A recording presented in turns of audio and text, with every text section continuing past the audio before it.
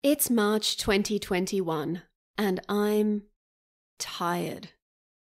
Not only has my state recently come out of one of the most intense lockdowns in the world, but I've also been working non-stop for over a month in a crazy workload spike that I've had no choice but to push through. And on top of all that, the last 2 times I tried to organize a holiday so I could sit on a beach and let the sun bring me back to life again, untimely COVID outbreaks ensured that neither of those holidays happened. I've now been running on fumes for longer than I can even remember. In an attempt to break the monotony, I picked up a short hike. And I'll admit, I did this purely for the fact that it had the word short in the title, because after a month of non-stop work, I needed to feel the satisfaction of just completing something. The game is about Claire, who goes on a trip to an island with her Aunt May on a much-needed holiday. But she's preoccupied with receiving a phone call that is clearly troubling her, which we don't learn the details of until later. Claire may be a little cartoon bird person, but I sympathised with her much more than I expected to. Being a city girl, she's a bit ambivalent about her trip out of the city. She needs the holiday but feels like she can't live without cell phone reception. In her ambivalence, I recognised the constant push and pull that sometimes takes place inside my own head. I don't think I could ever feel fulfilled without the energy and endless opportunities of the city, but when it all gets too much, I dream about retreating to a little shack on a remote island in the middle of nowhere, surrounded by nothing but the chatter of seagulls and the swoosh of the waves. Still, I know that if I really did that, I would pretty quickly lapse into boredom, and the endless mental inactivity would become its own source of anxiety.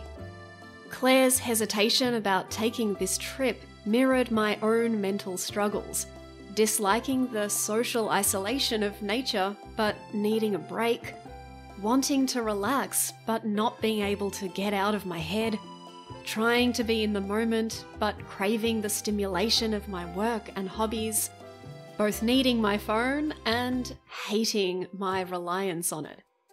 I also saw my own issues with anxiety reflected in Claire's anxious temperament and constantly worried mind. Heck, one of the reasons I picked up this game is because I just needed something easy that wouldn't strain my already frayed nerves. Initially, Claire stays in her cabin rather than exploring the island. And when her aunt tells her about the amazing updrafts on the mountain peak, Claire's initial response is full of negativity. Isn't it dangerous? And just like Claire, I felt myself start to unwind as I slowly gave in to the charms of this island. The other holiday goers are an adorably quirky bunch, from the fun run participants, a bunny and a turtle, to this extremely intense kid who graciously lets you into their international rock climbing club of 2. As you collect golden feathers by exploring the island and interacting with the other animal people, Claire is able to fly higher and farther. To me, these feathers represented Claire's integration into the life and rhythms of the island.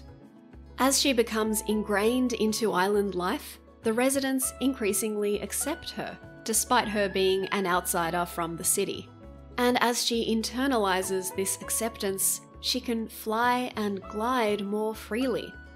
It makes me think of the mental freedom that happens when you go on holiday.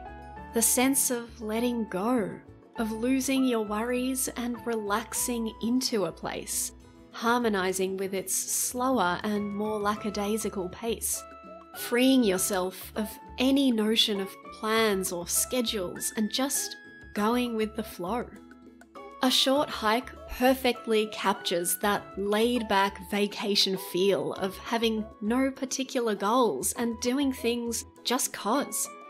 You can collect feathers with the laser focus of getting to the top of the mountain and receiving that phone call, but you won't want to.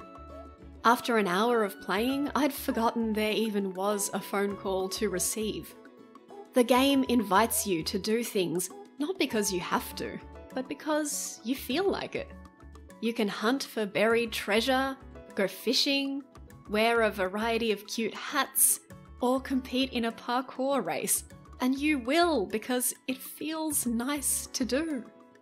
Playing this game, I felt wonderfully, aimlessly idle, like I had all the time in the world to do nothing at all. But what really surprised me was that a short hike vividly reminded me of the exact kinds of things I used to get up to as a kid on seaside trips. I came across these kids who have made up their own game called Beach Stick Ball, and I was instantly transported back to childhood trips to the beach, playing improvised games with whatever ball or stick or other object was at hand. This guy's camping gear reminded me of the little caravan we used to stay in on our trips to the coast.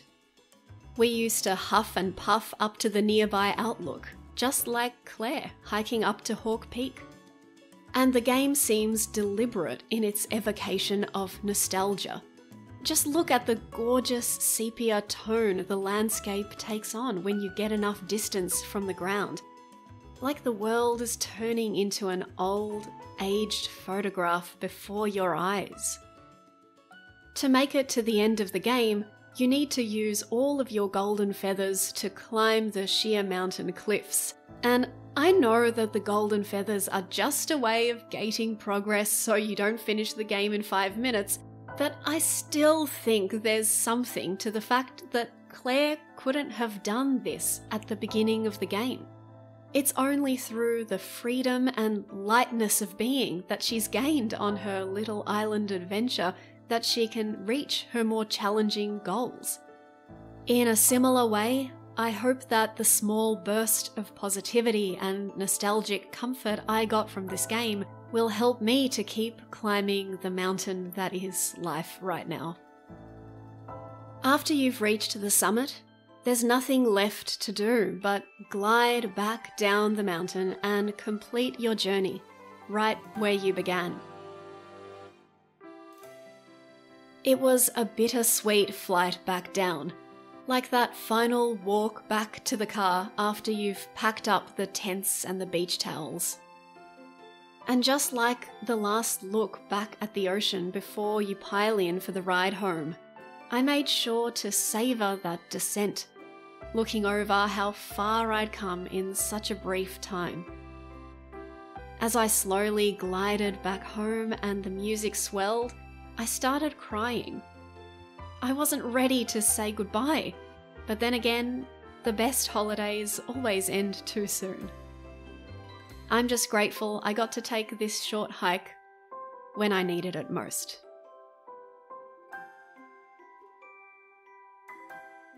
Before we say goodbye, don't forget to hit the like and subscribe buttons and consider supporting the channel on Patreon. What games have helped you cope during a rough time? Let me know in the comments. As always, thank you to the absolute best people in the world, my wonderful patrons. See you all next time.